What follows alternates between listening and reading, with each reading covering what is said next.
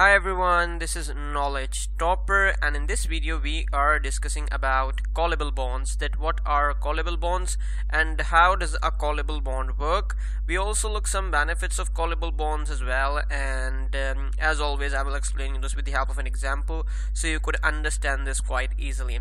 I already made videos related to Euro bonds, foreign bonds, sinking fund bonds and convertible bonds as well, so do watch those videos because those are also very important. I attach a link here so you can easily visit that link and click onto that link and you can watch those videos as well. So let's get into this video.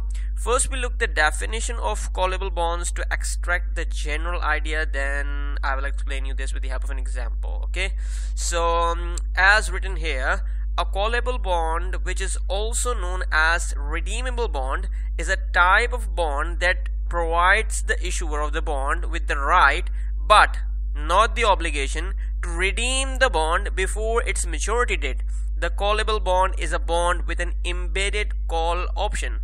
It means an issuer can redeem their bond after some specific time, like you can say that from the issue of its callable bond, means like a corporation pay the principal of the bond to bondholders before the maturity date of a bond. However, there is an important thing as well, like these bonds generally come with certain restrictions, you can say, on the call option, or you can say redeemable option. Like for example, the bond may not be able to be redeemed in a specified initial period of their lifespan, you can say. If we talk about further related to that, like there are some bonds that allows the redemption of the bonds only in case of some extraordinary events. To understand this, I can explain you this with the help of an example. Before moving towards the example, to understand the reason behind redemption of bonds, or you can say the mechanism of callable bonds, let's consider the following example that I prepare for you guys so you can easily understand this. So here is an example. For example, ABC Corporation issues bonds with a face value of $100 and a coupon rate of 6%, while the current interest rate is 4% annually.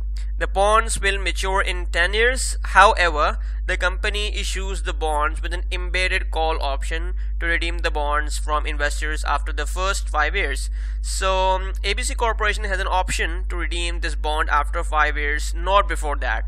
Now let's suppose, like if interest rates have declined after 5 years, let's say 4% to 2%, what ABC Corporation do, they might call back the bond and refinance its debt with new bond with a lower coupon rate, because ABC issues the bond at when interest rate is 4%, as you see in first point, and now interest rate, like we assume interest rate goes down to 2%, but they have to pay high interest payment annually because the coupon rate is 6% at the issuance of the bond to their bondholders. So what they did, they can redeem their bonds so they won't have to pay more interest rate to current bondholders. And what ABC company will do, they issue new bonds with lesser interest rate. Let's say it is mentioned like 4% interest rate, so they can issue with 2% and with a coupon payment of 3.5% annually. So they saves a lot of their money by doing this. In such a case, the investors will receive the bonds face value but will lose future coupon payments. However, if the interest rate increase or remains the same, there is no incentive for the company to redeem the bonds and the embedded call option will expire and exercise. If we talk about benefits of callable bond, generally corporations who issues these bonds are more beneficial. I hope that you get the idea behind the benefits like company enjoy when the interest rate goes down of these bonds. Like if interest rates on callable bonds are expected to fall, in such a case the issuers may redeem their bond and issue new bonds with lower coupon rates. If we talk about from the perspective of investor, callable bond means higher risk for investors.